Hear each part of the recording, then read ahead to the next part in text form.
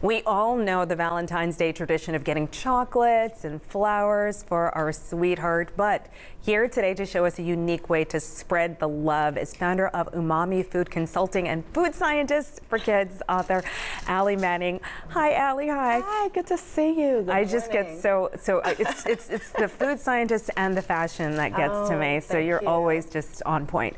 Okay, so. First of all, let's just talk about, this is the day for sweets, right? It is. But you say you can enjoy the sweetness of Valentine's Day without hurting your health. Exactly. You know, we always reach for those sugary, sweet chocolates, but you know what? There's so many easy and quick recipes that you can enjoy while cutting the sugar and instilling more fiber and healthy nutrients into your diet. So for today, I prepared some really simple things that families can enjoy, seniors can enjoy, folks that are vegan can enjoy, and students. Okay, well, let's start with our first recipe. So you say that you don't have to go for the the chocolate covered strawberry necessarily. Yeah. The way we think of it. For sure, and you purchase them, and many times they have a lot of sugar, they might have a lot of additives, and they're expensive. Oh my goodness, They're like so expensive. up to 50 bucks. Like I've spent 50 bucks on those or more. I'm telling you, and so for this particular season, I decided, why don't families come together? Why don't children play with their food and enjoy some chocolate and cover your own chocolate-covered strawberries or your own pineapples? It's a great way to also reduce food waste. You know, those strawberries kind of get to that end of the week and then they start to turn a couple colors and, you know, put a little chocolate over. It's fine. Okay, so what do you put in yours? So this is 60% cacao, which is the purest form of chocolate that has the least amount of sugar. And so you dip your strawberries in that cacao. You can also add some white chocolate on top for a little extra razzle-dazzle. Yeah, and you know, enjoy. It's a simple, easy treat.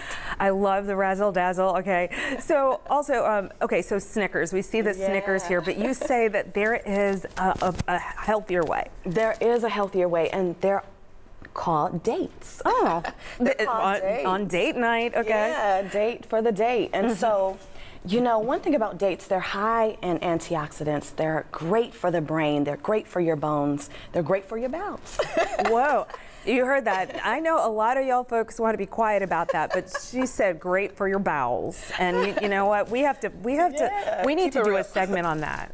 You're right. Okay. You're right, digestive health. Yes. So what did you do here to create your homemade Snickers? Yeah, so my mother-in-law and we actually made these delicious peanut butter filled dates. And so we cut the date in half, we removed the pit, and we added her favorite crunchy peanut butter. But if you have a peanut butter allergy, you can always use coconut butter. You can use cashew butter, you can use almond butter. There's so many alternatives to this. Then we dipped it in chocolate as well. Dark chocolate is her favorite, and then we can add it a little bit of sea salt on top to give it a little bit of a flair, or nuts. Yeah. Oh, look at that. And it tastes just like a Snickers. Stop. Just like a Snickers without all of the sugar and added fat. Oh my goodness. Yeah. Okay. Now, did we wait? Which one of these are vegan, or was that the vegan? They're all vegan. They're all vegan. All vegan. Even the yogurt bites. Okay, that's for kids, right? That's when you always have something for the kids. Yeah. So I love the idea of taking yogurt, whether it's coconut milk based or cashew milk based. There's so many alternatives to dairy these days. So blending it up with a little bit of raspberry puree or strawberries or blackberries, whatever your favorite berries are, to create these frozen yogurt berry bites. And they're so cute and so sweet.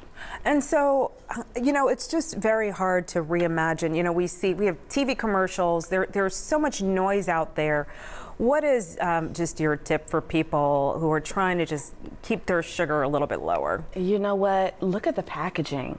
Feel empowered enough to go ahead and look at the back of that label and say, okay, this has this amount of sugar, this amount of sodium, and understand what that means. We have to take power back when it comes to what we consume and not just rely on the food industry to do that. And so one thing I encourage folks to do is get back to the natural products. The least processed it is, the better it is for you. And with these dates, they're delicious. And you know, these sweet treats here, especially with these yogurt bites, I got these molds that have cutie pie and love. Oh, wow. And you can dip them in chocolate too for adults, but for folks who are on the go, like caregivers or parents, this is a quick and easy snack for little kids that's super healthy. So are these frozen? It feels like these are frozen. Okay, yeah, so yeah. you kind of put them in a mold and then put them in the freezer. That is, oh, that's a good tip. Super easy. I love this. Thank you so much. And Allie, how can we stay in touch with you? Because I know that I'm obsessed with your Instagram. Okay, but I know that this is the Umami. FCC.com, but what is your handle on Instagram? Because I'm obsessed with it. Allie Manning _ Carpe Diem. I live by Carpe Diem. Yeah, seize the day. Seize the day. And so seize the day with these quick and easy recipes that are healthy for you. Okay, thank you so much, you. Allie Thank Manning, you. food scientist, author. Thank you so much. Thank you.